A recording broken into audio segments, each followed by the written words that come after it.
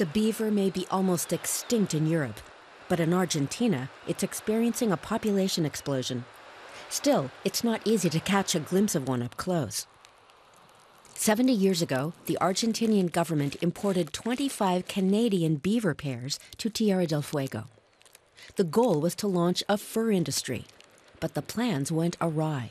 The quality of the beaver fur wasn't up to North American standards. And because the animal's natural predators, such as bears and wolves, were absent, the beavers multiplied rapidly.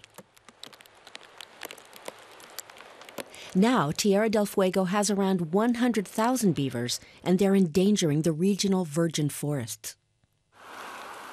Their steady gnawing fells trees, which they use to build houses and dikes, where they normally stay out of sight. But in this area, their predators are non-existent. Local plants and animals are in danger of extinction in these marshes. Around 31,500 hectares of forest have already been destroyed. Last November, the Argentinian government began a pilot project to reduce the local beaver population. The initiative is backed by the Global Environment Facility. Erio Curto, director of the region's wildlife sanctuaries, is in charge of this project. We put out beaver traps that catch and kill them. The traps are imported from Canada. They comply with international norms for this type of animal. That means they die very quickly. On a visit to one of the regions where the beaver reduction project is underway, Curto arrives at a place where the hunters are setting the traps. But he finds beaver tracks, so some of the creatures have escaped.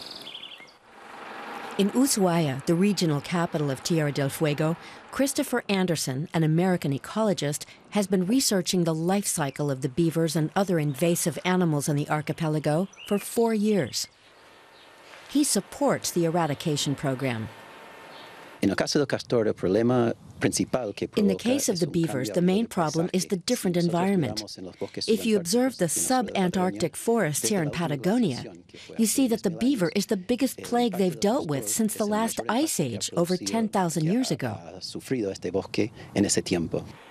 Organizations such as the Worldwide Fund for Nature also approve of the beaver eradication, saying there's no more effective way to limit their damage to the environment. But Rosana Velez, who heads a local environmental group, disagrees. We've presented alternative suggestions, such as castrating the male beavers. We've talked to veterinarians about this. It's a simple operation. We could relocate the animals in specially protected areas on both sides of the border and monitor them on a community basis.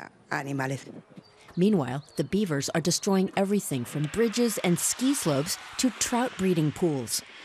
In an ironic twist, beaver watching tours are being offered under the auspices of ecotourism. Researchers have 2 years to determine if the beaver eradication project is effective. Then a decision will be made whether to continue it or not.